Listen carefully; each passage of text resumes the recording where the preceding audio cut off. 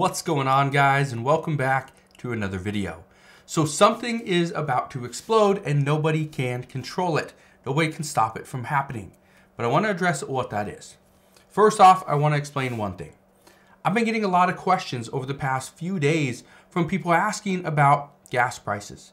They want to know what's happening with oil. They want to know what's happening with the refineries. They want to know how much more they should expect to pay for gas prices moving forward into 2023. Or is it possible that gas prices will get a little bit cheaper? Well, according to reports, gas prices are going to surge, and there's one reason why. Now, what is that one reason? Well, they say it's because of China. Right here, you can see this story says Chinese rush for exit as Beijing ends zero COVID and opens its doors. What does this mean? Well, here's what this means. So China is now going away from their zero COVID policy, which means a couple things. First, it means people don't just have to lock down. That's a big one. But here's the biggest one. Here's the biggest reason why things are changing. Monday's decision to end quarantine for all arrivals, including Chinese nationals returning home, and scrap most testing requirements from January 8th, removed the last major remnant of Beijing's efforts to eradicate the virus. Now, it's not only that, but now you can go to China.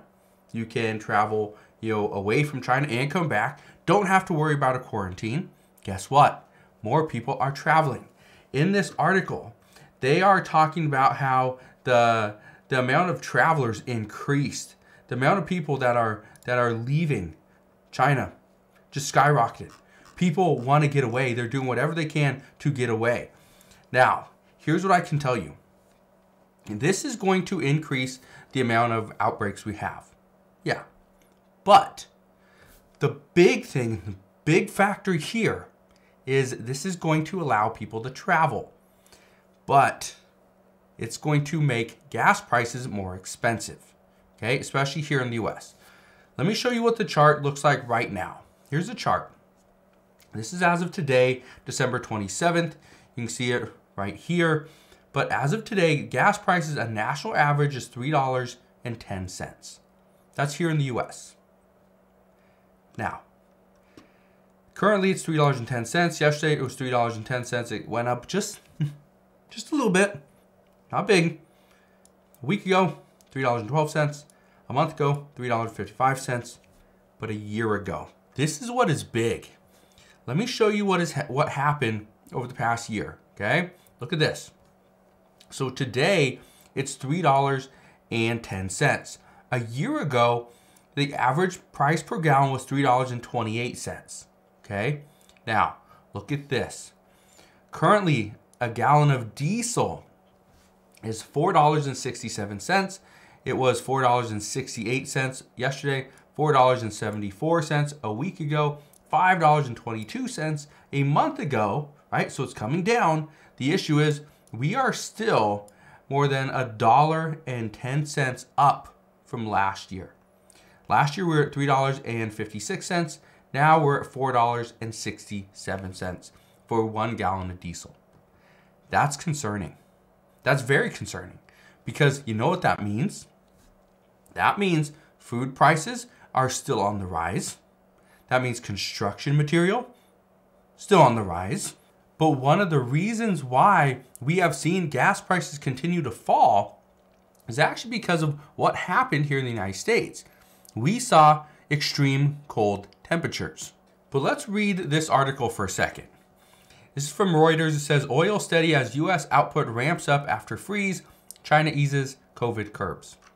So here it says, oil prices were steady after hitting a 3-week high on Tuesday as restarts at some U.S. energy plants shut by winter storms offset gains stemming from hopes of a demand recovery as China eases its COVID-19 restrictions. Now, what this article is talking about is they're talking about the price per oils going up. Okay? That's what they're talking about here. But what I'm addressing is the cost of gas prices are going up as well. Okay? When oil prices go up, and which is happening because of obviously the freeze, which shut down some refineries, right? And pipelines, but also because of China reopening. Let's go back and look at this. It says refineries along the Gulf Coast began to resume operation and ramp up production after an Arctic blast, temperatures well below freezing, and led to power, instrumentation, and steam losses at facilities along the U.S. Gulf Coast. The cold also cut oil and gas production from North Dakota to Texas. Output of about 450,000 to 500,000 barrels of oil per day was curtailed over the Christmas weekend in the back-end oil fields, the North Dakota Pipeline Authority said. But even though we saw less production, we saw a lot less usage, okay? Even though we didn't supply as much oil as we normally do, there was a decrease in barrels per day. That's fine because we didn't have the demand that we normally do. Right around Christmas time, which this past few days were, right around that holiday season, we get a lot of travel, airline travel. Guess what? When we saw 20,000 flights get canceled, well, this hurts a lot of people, right? This hurts millions and millions of people. This means we are not using fuel, which means it's still there at part of our supply, which we can use it another time. But also, people are not traveling by car. Why not? Well, the roads are icy. You look at New York, they were buried in snow, right? They were getting snow down in Tennessee at a time when they were not expecting it. Okay, we saw freezing temperatures in Texas and here in Washington State and in many different locations throughout the United States. We saw a lot of changes, but all these things contributed to one thing, and that is the demand dropped. So that's one of the reasons why we saw gas prices slowly come down over the past few days.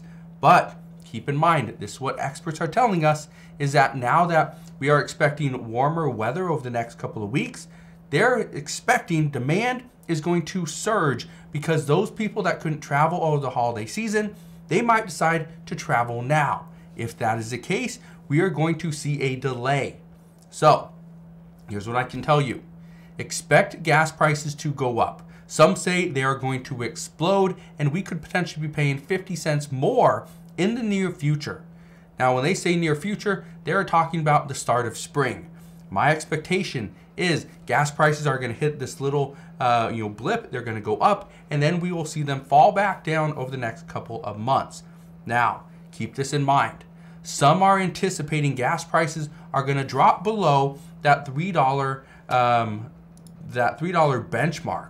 We are only 10 cents away from it right now. We're at $3.10 right here. So if we see it continue to drop, and this could actually happen within the first couple of weeks of January.